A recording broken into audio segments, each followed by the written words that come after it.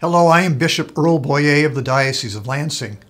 During this Advent season, we now make a shift from the end of the prophet Isaiah to the Gospel of Matthew as we continue our year of the Bible.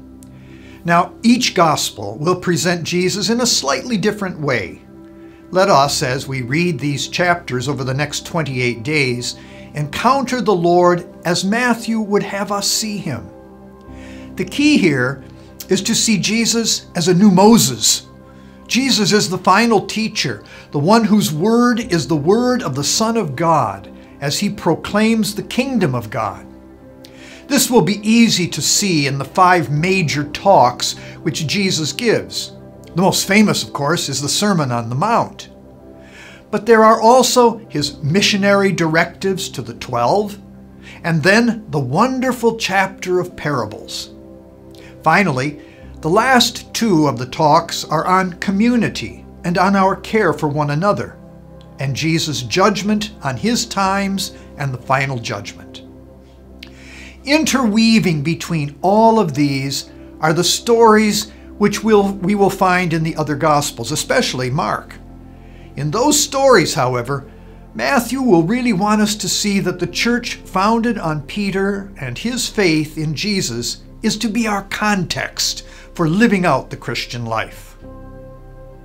But mostly, Matthew wants us to see that Jesus is the fulfillment of all God's plans, those plans announced by the prophets in the Old Testament, and those plans only now revealed in Jesus himself.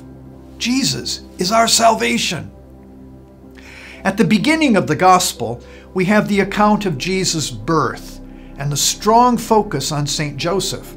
This is a more masculine approach than the more feminine one presented in the Gospel of St. Luke.